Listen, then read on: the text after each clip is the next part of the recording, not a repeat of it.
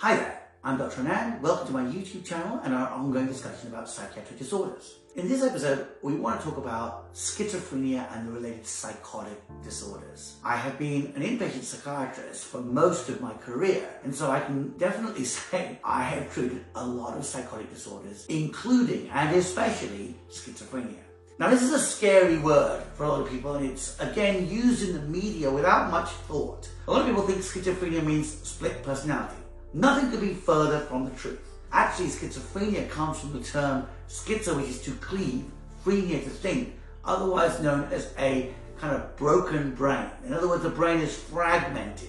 And there are various authors that go back into the past that describe various manifestations. And they're very famous, and I don't want to go into a history lesson here, but they describe very clear manifestations of schizophrenia. Obviously, over the centuries, it has evolved in its descriptive aspects and in the treatment. But to give you in a nutshell, schizophrenia is a very serious, persistent, and lifelong mental disorder that really is associated with the notorious past, as it were, of the psychiatric profession. I think when one watches movies like One Flew Over the Cuckoo's Nest, or movies about serial killers or others, one kind of confuses schizophrenia with all these dangerous acts, when in fact, the vast majority of people with schizophrenia are more vulnerable to others' danger than being dangerous themselves. And I'll talk about in a future video about dangerousness, the behaviors and violence of schizophrenia. The purpose of this video today is to really just give you the basics. So, schizophrenia consists of 2 or 3 different manifestations. One of these is a break from reality, also known as psychosis. And psychosis is broken down, and nicely so, I think, in the DSM, into several key components. One of these is hallucinations, hearing things that are not there. Now, this can be confused with voices in your head, etc. And clearly, these are so influential that they may influence you whether you eat, whether you draw, whether you talk to a person, not talk to a person, and it takes some experience, of course, to realize that they're psychotic and not just your own thoughts. The other one is delusions. These are fixed, false beliefs. People may think they're king of the world, they may think they're president of the United States. Other delusions may be much more bizarre, such as laser beams coming out of the moon and coming into your stomach. You know, I've heard all sorts of weird and wonderful stories which we would call bizarre delusions that are clearly fantastical and have nothing to do with reality, but they're very real for the patient. When I'm training students, for example, I often say to them, please don't write denies delusions for what the patient's telling you, because by definition, delusional patients deny delusions, if for them it's their reality. At other times, the patient may manifest 2 other aspects of psychosis, which include disorganization. Disorganization specifically in their behaviors or their speech. This has been described very richly in older textbooks with terms such as catatonia, whereby the person is kind of seized up, or they maybe have odd movements. At other times, they may be disorganized in their thinking. People talk about, night's move thinking, and I'm doing elaborate German terms when I was in medical school and residency about the type of what we call thought disorder. Suffice it to say, the thinking is sometimes disorganized, rambling, going off the point. That's different to someone who's going on and on and on and not getting to the point, but can do if you redirect them.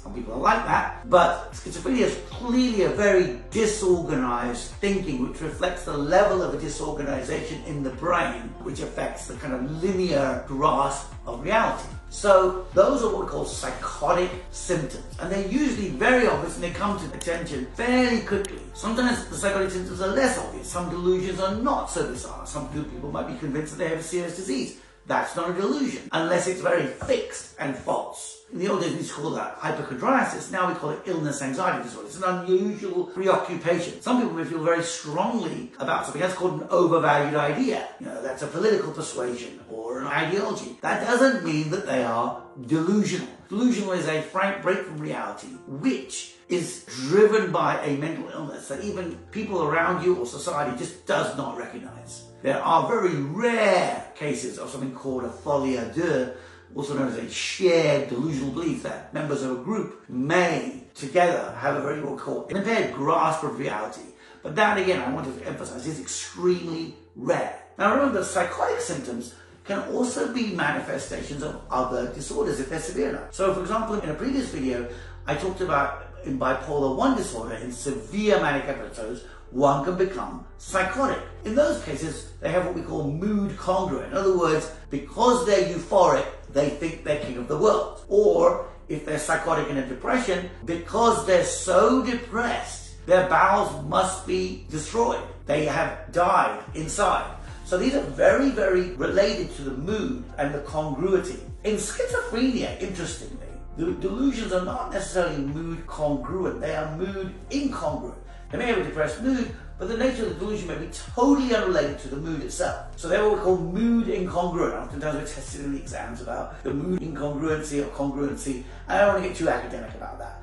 But there are certain features that are kind of classic to schizophrenia. Hallucinations are typically voices, but sometimes they can be what we call somatic delusions. They can be certain feelings of things crawling on you. Again, they're not limited to schizophrenia, but hallucinations are typically voices or hearing things. They may already be seeing things. And the more bizarre the hallucination, whether they're responding to a funny taste or smell or sound or vision, the more likely we are to think about things like brain tumors or epilepsy than we are for schizophrenia. So schizophrenia is very much a diagnosis of exclusion. It doesn't mean you have to have a brain scan in order to rule out all the other things, because that would be unwieldy and impractical. Usually there's a long history of kind of a decline from a certain level. In the beginning they may have what we call a prodrome. They may become somewhat withdrawn. We oftentimes see this in early to mid-adolescence or early adulthood, where they're kind of not the same as they used to be. Their functioning is not the same, it's not an outward, they're not as sociable and outward, they become more bizarre, much more odd in their behaviors, presentation. You know, there really is something wrong. And it may be complicated by use of substances, in particular cannabis or marijuana, and the debate has oftentimes been about, is this a marijuana-induced or cannabis-induced psychosis? But I think it's fair to say that there is a prodrome. There is kind of a period whereby there's a kind of a slow evolution of these increasingly odd and bizarre behaviors, thinking, that has become very apparent to the people around the person.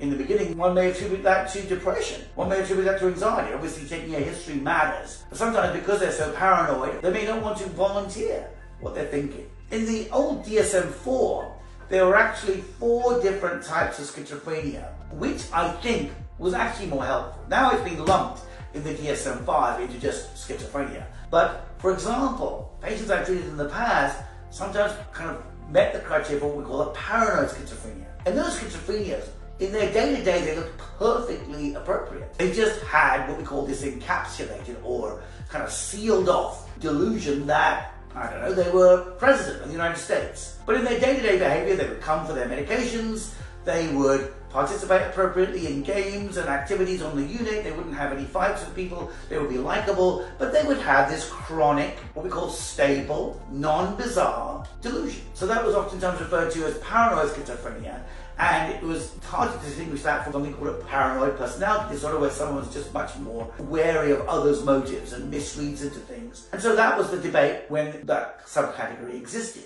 Other more elaborate schizophrenias were the disorganized schizophrenia, where somebody was just simply like, you know, so out of it, they would just like look quote unquote crazy because they were saying bizarre things, doing bizarre behaviors, and they were called the disorganized schizophrenias. Then there was simple schizophrenia, where they just basically wasted away, so to speak, in their behaviors and their interactions, without hallucinations, without delusions. That was called a simple schizophrenia. And eventually, most people with schizophrenia, and it's been described over the years, without treatment, may have incurred the second half of this disease in later life, which is what we call the neurodegenerative aspects, which is almost like a dementia. They'll forget, they'll be babbling to themselves, they really don't know how to eat, do their buttons, they've lost interest in things, they lack initiative. It looks like a depression sometimes. Sometimes people will attribute it to side effects. But it's kind of a natural part of the evolution of many people with schizophrenia. Schizophrenia is a really broad term. I do not want you to get the impression that everybody's schizophrenia looks exactly the same and is going to end up in exactly the same way. That's certainly not true. In the old days, anybody with schizophrenia was basically put into a long-term psychiatric hospital and left there. And that was where the profession of psychiatry acquired a notorious reputation, and all these stereotypes of the asylums and, you know, one flew over the cuckoo's nest. That's where they come from. And it was a very unfortunate part of the history, because oftentimes they were used to experiment on, like lobotomies and ECT.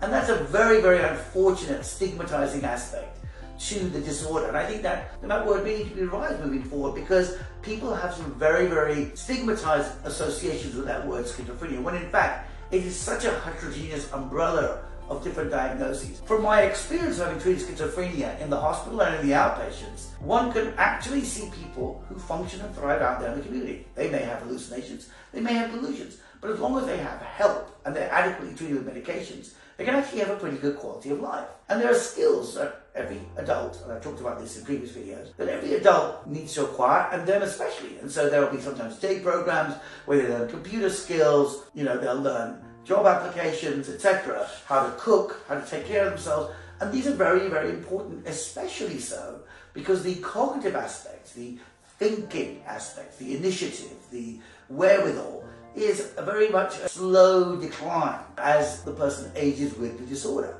But it doesn't have to be that way. And I think one of the things that has revolutionized the treatment of schizophrenia, of course, has been the newer antipsychotic agents.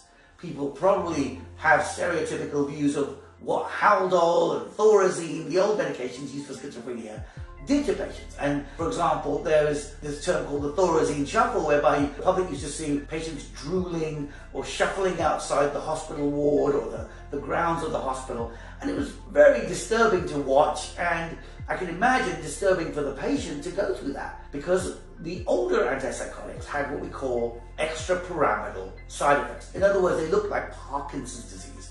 They would shuffle in their gait, they would drool, they would have a very kind of mask-like face that didn't change much, and it was very much added to the stereotype of the limitations of schizophrenia, because these medications would not help what we call the negative symptoms of schizophrenia, the ones whereby they lack wherewithal and it gets worse. The cognitive symptoms, they're now known as, that impair their functioning more actually than the psychotic symptoms did, because the psychotic symptoms could well be treated. They were actually successfully treated with things like Haldol and Thorazine. However, the good news is that since the 1970s and 80s, we've had an explosion of different medications called the second generation antipsychotics, such as Seroquel, such as Risperdal, Olanzapine, Geodon. I'm giving the trade names, but other names of them are Quetiapine, Risperidone, Ziprasidone, Olanzapine. So these are the second generation antipsychotics, which revolutionized treatment actually.